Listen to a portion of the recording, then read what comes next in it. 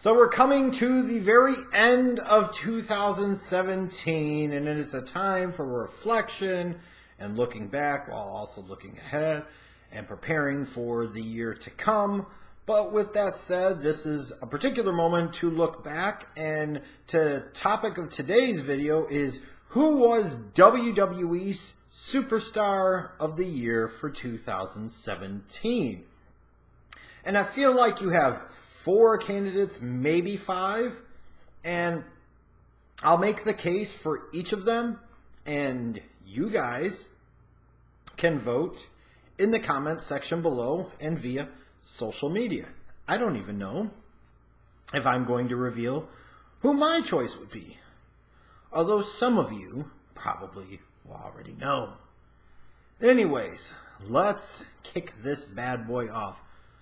The finalists, the nominees are: first, Brock Lesnar. He won the Universal Championship from Goldberg in that epic encounter at WrestleMania 33. He has carried that title all the way through the rest of 2017.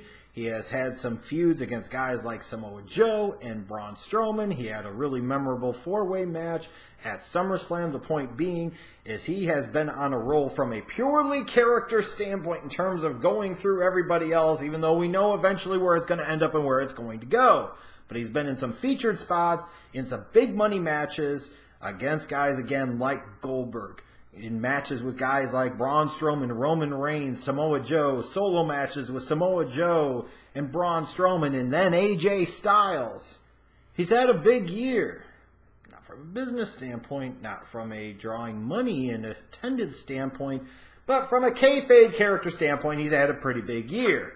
Then you have AJ Styles, the face that runs the place on SmackDown.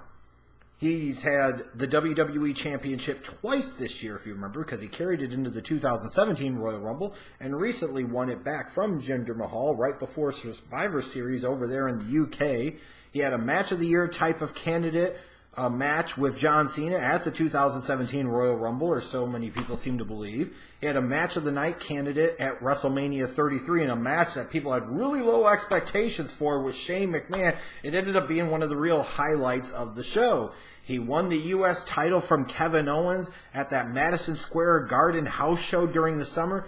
AJ Styles had some big moments, and name me a really bad AJ Styles match, and as many people seem to put such a premium on just the in-ring component and in-ring component alone, it makes sense that he would be in the running for this.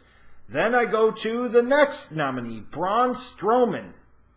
You talk about a guy that has seen a nice rocket ship trajectory, not a total force, but there's definitely been a push. But you could see the change in perspective, the change in the view by the audience from the beginning of 2017. Oh God, here goes Vince. Here's another muscle guy. This freaking bodybuilding loving dude just can't let it go. It's not the type of guys we want in today's wrestling. We want the smaller, quicker athletes.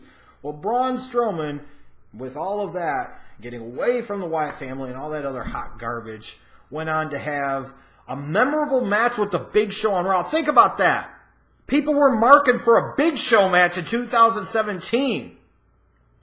He had the feud of the year with Roman Reigns. I think beyond question it was the story of the feud of the year. They had several memorable matches, most notably the ambulance match at Great Balls of Fire. He was a part of that great SummerSlam 4-way where he was really the star, if you want to be honest. He got his own single shot at Brock Lesnar. He's in position now to face Brock Lesnar along with Kane in a 3-way for the title at the Royal Rumble. He went from being a guy that people were looking at as just a muscle fetish with Vince to, we were arguing during the summer about whether or not the time was now to put the belt on him, that you had to do it, and you had to do it now. Like all the build is for Reigns to Lesnar and da-da-da-da-da. It's like Sting Hogan going to Starrcade 97. That said, though, Luger got so hot in the middle of 97 that WCW put the title on Luger, even if it was, yes, just for 6 days. But they did it because they wanted to cement and reward the reactions and the just overall overness that Luger had and the white hot streak that he was on. Braun Strowman was kind of in that similar position. The next nominee is The Miz. You look at taking something that looks like it's going to be shit and turning it into solid gold. That feud with him and Maurice and Cena and Nikki Bella was just pure comedy gold and entertainment times 1,000. His mocking of John Cena, the broomstick up his ass walk to the 1001 house rules and all this other dumb crap, and the ribbon and the teasing about, I've got a proposal for you, why don't you follow John Cena's rule of the house number 18? Just freaking gold. Taking something that should be stupid, that should be crap, that's not about you, and really ultimately getting the shine off of it. Just incredible stuff. Absolutely incredible. The LeVar Ball segment, it was on Miz TV. You're damn right that goes in the positive category. It's one of the most talked about moments on the show all damn year. You know, just in general, The Miz being The Miz. Because The Miz is awesome. He deserves to be nominated here. And then lastly, you've got Roman Reigns. He had several pay-per-view main events this year. The Royal Rumble, WrestleMania 33, Payback, Extreme Rules, SummerSlam. You're talking about a guy who was the final two, again at a Royal Rumble, this time 2017 Royal Rumble, before he got eliminated by Randy Orton. He main evented WrestleMania and beat The Undertaker. He had the feud of the year with Braun Strowman. He beat John Cena at No Mercy. Think about that from a purely kayfabe and character standpoint. You beat John Cena and The Undertaker in the same year, you've got a freaking career. You beat one of them. Especially beating Taker at Mania, or just beating Cena in general, you could argue, is a career for some guys. For Roman Reigns, he beat them both in the same damn year. Then he went on to win the Intercontinental Championship. He became a Grand Slam champion in the WWE, I think, depending on the configurations of titles, but all together with all the different configurations of titles that would make up the Grand Slam. He's like the 22nd guy in history to do that, and like the 8th or 9th under the current configuration of titles that consist of the Grand Slam Championship. You're talking about a guy that's main evented several of the big four pay-per-views, and hell, he even mysteriously got the mumps some damn how.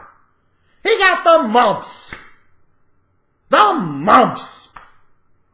Y'all gotta stop running that choo-choo on JoJo backstage. But there's no question that Roman Reigns had a monster year. Again, not necessarily great for business, not necessarily great for ratings, not necessarily great for live event attendance. But if we use that as the sole measurement, then none of these guys deserve to be Superstar of the Year because none of them really moved the needle at all. But who do you think should be the WWE Superstar of the Year? Should it be Brock Lesnar, AJ Styles, Braun Strowman, The Miz, Roman Reigns? Be sure to vote down below in the comment section. Make your voices heard to the Twitter page, the Facebook page for OTRS Central. Let me know, who do you think is the Superstar of the Year for WWE in 2017 and why?